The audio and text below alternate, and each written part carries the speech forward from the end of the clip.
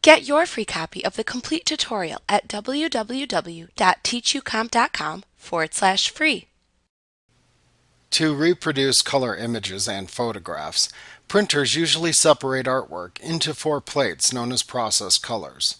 One plate is used for each of the cyan, magenta, yellow, and black parts of the image. There are also pre-mixed custom colors called spot colors, which require additional separate plates. The plates are known as color separations. When all of the plates are printed with one another, the colors combine to produce the image. Using Acrobat 11 Pro, you can preview color separations for a PDF by using the Output Preview dialog box. To access the Output Preview, first open a PDF in Acrobat 11 Pro, and then select the Output Preview tool in the Print Production panel.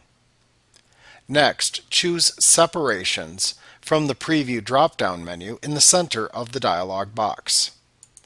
The area below the drop-down will then display all of the inks needed to print the PDF.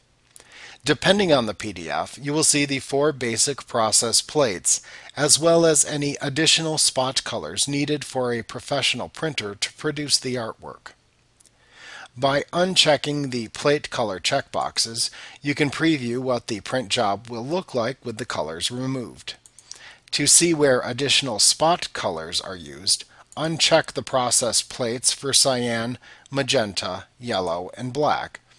The remaining imagery is the source of any spot colors. You can also place your mouse pointer over the content in the PDF to view what percentage of each process plate color is used to create the color underneath the mouse pointer.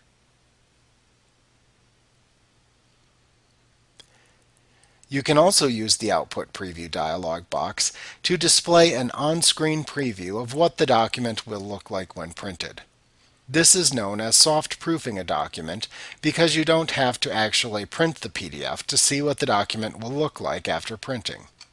Use the Simulation Profile drop-down menu at the top of the dialog box to select different types of paper stock.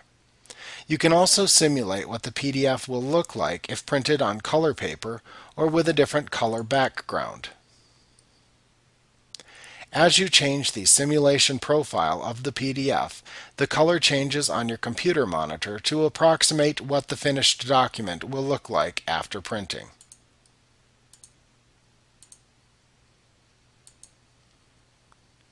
In order for the simulation to accurately match the final print output, note that you must have accurately calibrated ICC profiles and have calibrated your monitor.